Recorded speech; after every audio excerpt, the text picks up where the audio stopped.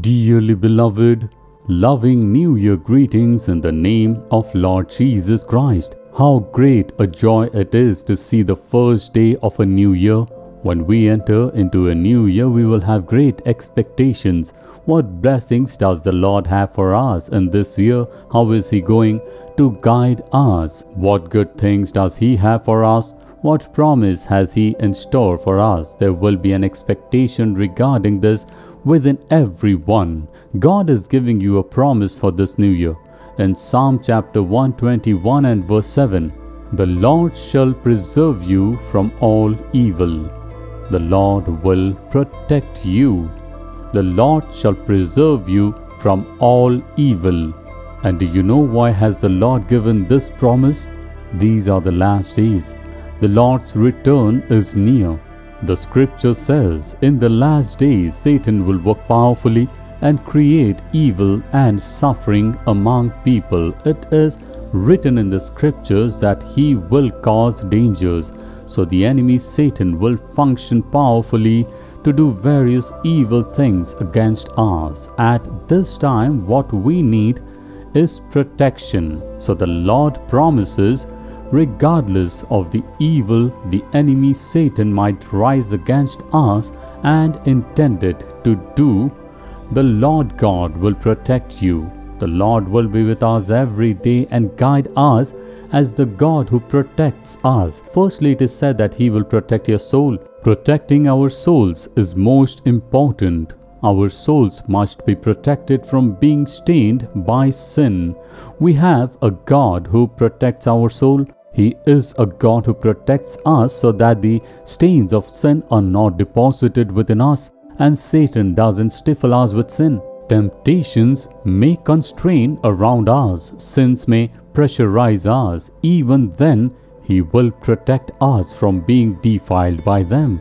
Not only that, He has promised, the Lord shall preserve your going out and your coming in from this time forth and even forevermore. Now, all of us travel. Children travel to school, we travel to work. Those who go by van, cycle, bike, car or train are there.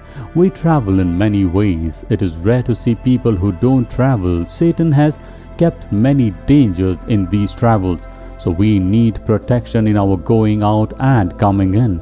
The Lord is promising, I will protect in your going out and coming in.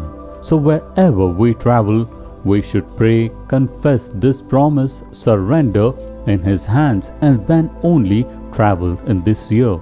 The Lord will protect my going out and coming in forevermore. Whenever I travel, I will confess this promise verse, praise God, and then begin my journey, because He is our protection and our protector. Not only that, He will protect us from all evil.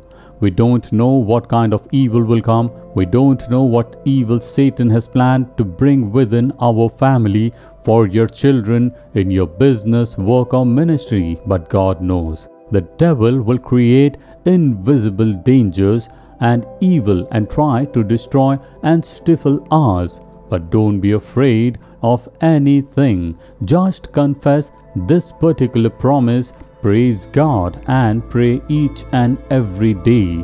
The Lord is your protector.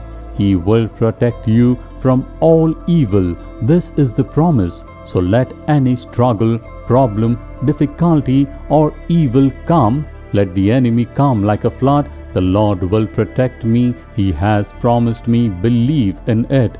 He defeated death and rose again to be with us and protect us. He has said that He is with you till the end of the age. Say with faith, you are with me this year as the God who protects me. No evil can affect me. Satan cannot trap me in sin. The devil cannot stifle and hinder me by bringing disease and suffering. The Lord is with me as my protector and guide. Just confess this promise with faith and you will see miracles throughout this year. Wonders will happen in your life. Your matters will surely prosper. He will lead you miraculously. Shall we pray with faith?